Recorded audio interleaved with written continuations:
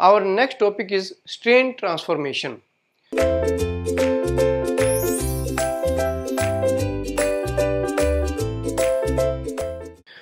We have already read the stress transformation, that if there is stress acting on certain element, then we can transform the stress in other direction.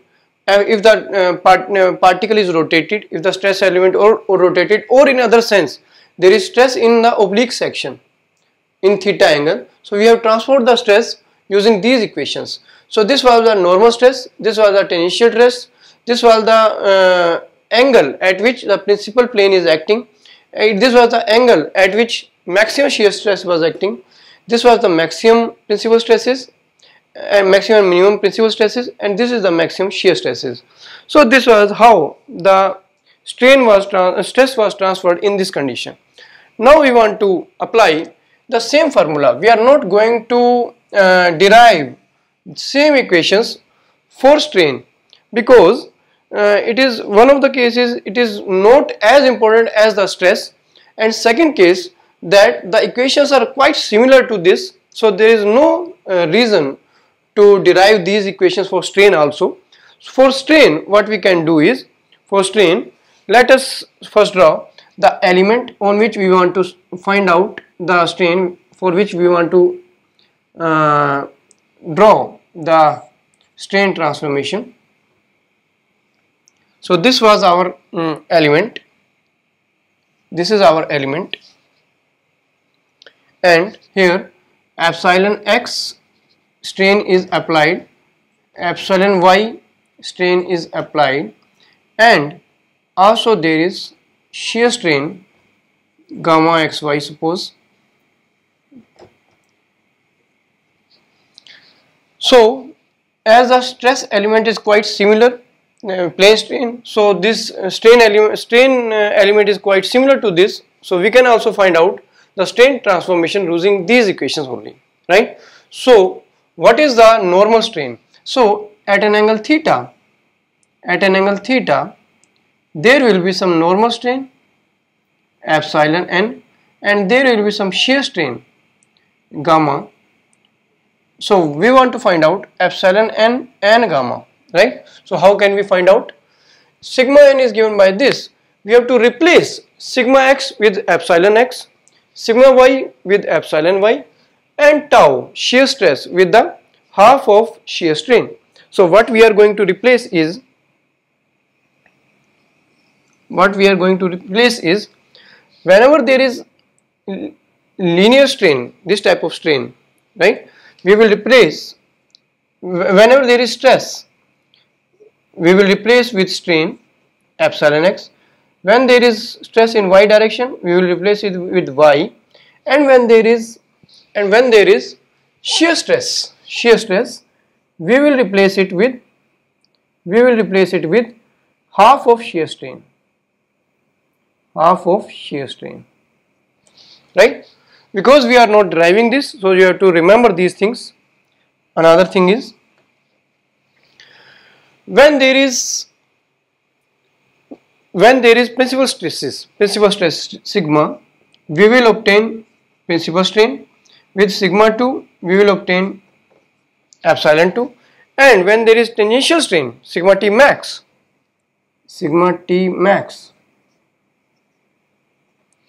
that will be replaced by, sigma t max will be replaced by gamma max by 2, right? So this will be the replacement to this. So this I am writing replacement, and then there is sigma t. So sigma t will be replaced with the strain which we want to find out, shear strain, and that is equal to gamma by 2, right? Another is the principal plane of the where the stresses are acting, and we want to find out the plane where the principal strains are acting. So sigma theta p will not be replaced with anything, that will be only theta p, and theta s will also be replaced with only theta s, but these are different. This is the plane of principal stress, this is the plane of principal strain, this is a plane where the maximum shear stress is acting, and this is the plane where maximum shear strain is acting. So this will be the replacement to this equation, and we will get our strain transformation equation, right? So we are going to study the strain transformation equation. Strain transformation equations.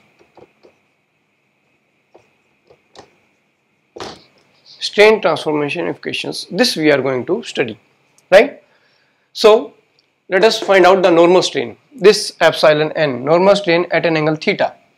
So epsilon n, this will be equal to sigma x plus sigma y, epsilon x plus epsilon y by 2 minus epsilon x minus epsilon y 2, epsilon x minus epsilon y by 2 cos 2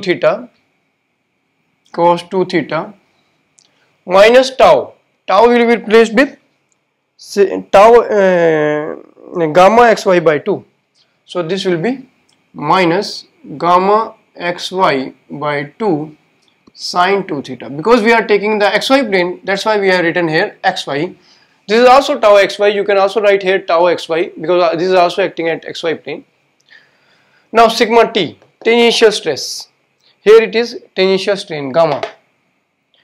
So sigma t is replaced by gamma by 2. So you can write gamma by 2 must be equal to minus epsilon x minus epsilon y by 2 sine 2 theta plus tau is gamma xy by 2 cos 2 theta. This is the shear strain at a point at a plane of angle theta. Now tan 2 theta p. So tan 2 theta p will be equal to 2 tau.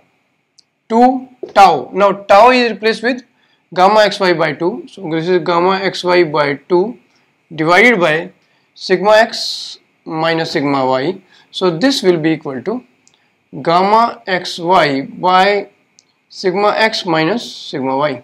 This is our tan 2 theta p, principal plane where the principal strains are acting, the planes of principal strains. Now planes of maximum shear strains. So tan 2 theta s will be equal to minus sigma x minus sigma y by 2 tau, 2 times gamma xy by 2. So this will be equal to minus sigma x minus sigma y by gamma xy. Now sigma 1 sigma 2 is the principal stresses. So convert it into principal strain. So principal strains will be equal to epsilon 1 epsilon 2 will be equal to epsilon 1 epsilon will be equal to epsilon x plus epsilon y by 2, epsilon x plus epsilon y by 2 plus minus under the root epsilon x minus epsilon y by 2 whole square plus tau square gamma xy by 2 whole square. This is our principal strains, and the maximum shear stress is this. So what is maximum strain, maximum shear strain? So that will be equal to tau max by 2, because sigma t max is replaced with gamma max by 2. So gamma max by 2, and that will be equal to under the root sigma x is epsilon x minus epsilon y by 2 whole square plus shear stress is replaced by the gamma xy by 2 whole square. So these are the strain transformation equations for which we can find out the strain at any angle to the reference planes, right? And then we can find out the angle of principal strain, the angle of shear strain, Also we can find out the magnitude of principal strains, both of the minor and major principal strains, and also the maximum shear strain. So by this equation we can find out all the things. So this equation can be directly used in numericals.